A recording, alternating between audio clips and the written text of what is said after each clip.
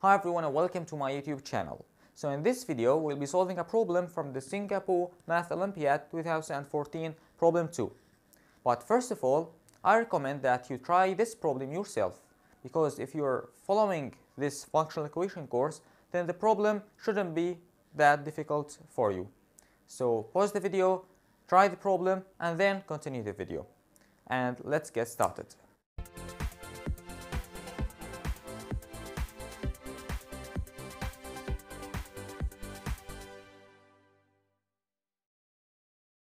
So in this problem, we're asked to find all functions f from R to R such that we have f of x times f of y plus x equals x times y plus f of x.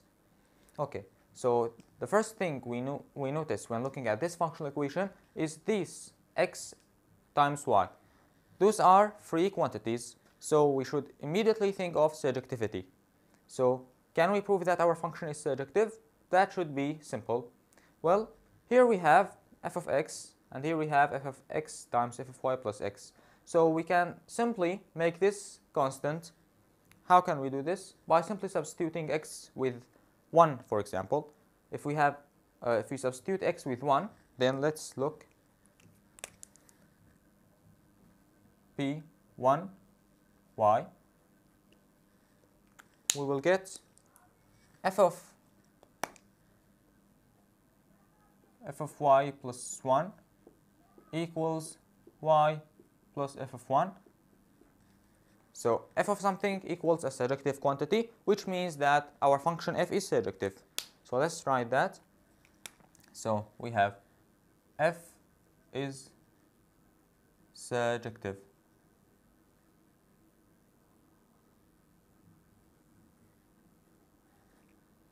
Okay. So now we have our function f is surjective, but how can we use this? Well, we'll use one famous trick that we mentioned earlier when f is surjective. Well, actually, if you take a look at here, you can see that here you have x times f of y plus x.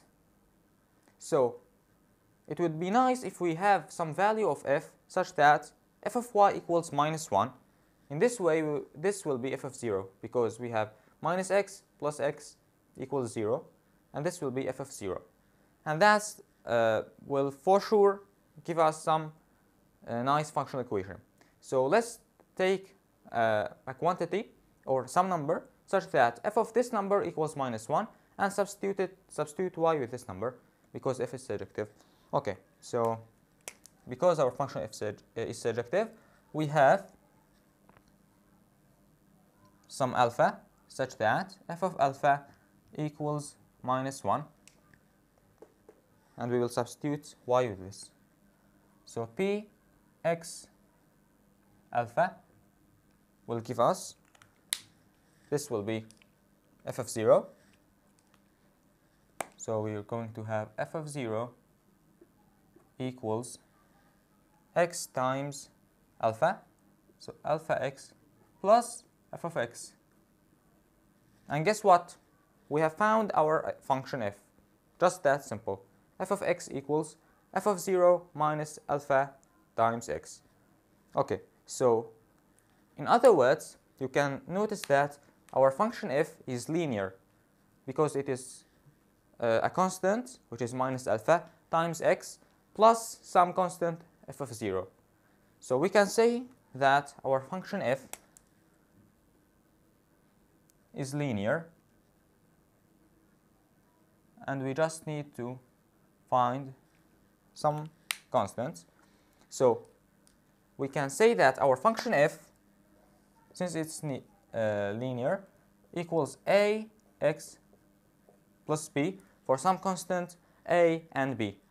And let's now substitute in the original functional equation and find out the value of a and b. Okay, so let's substitute.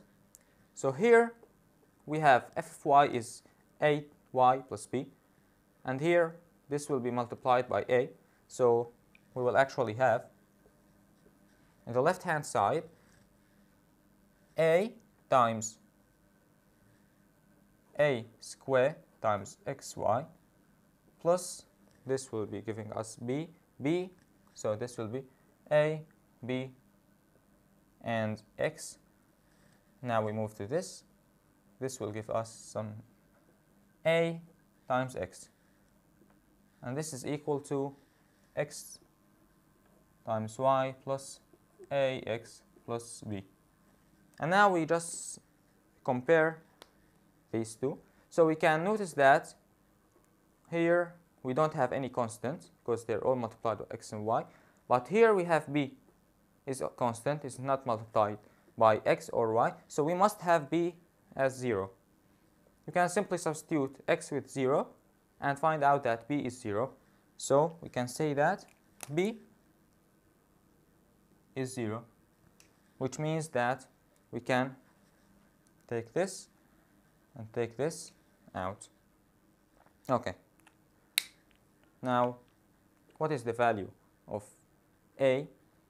Well, here we have, let's substitute, okay, here we have a times x, the a times x.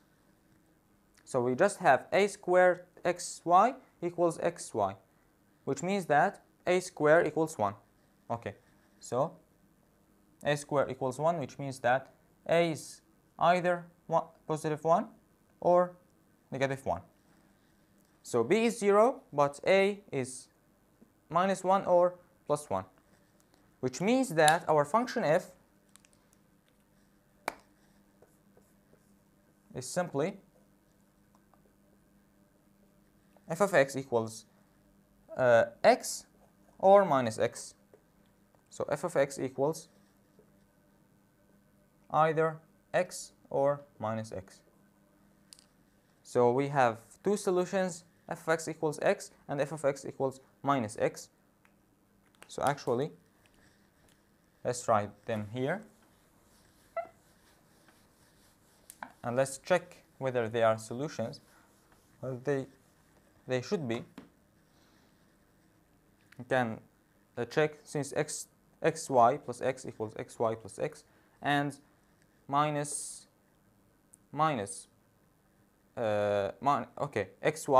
minus x, and this is xy minus x. So they are solutions. So we have these two solutions.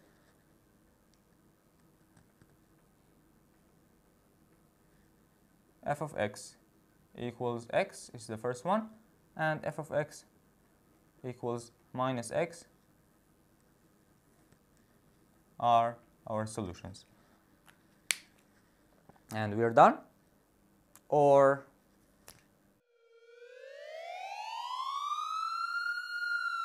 you guessed it, this is a pointwise trap. And remember, pointwise traps are never a good place to stop. So let's actually prove that our function f is either x or minus x. Let's prove this.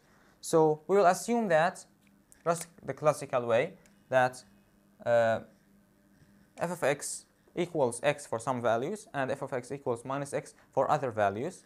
So we have two numbers, let's say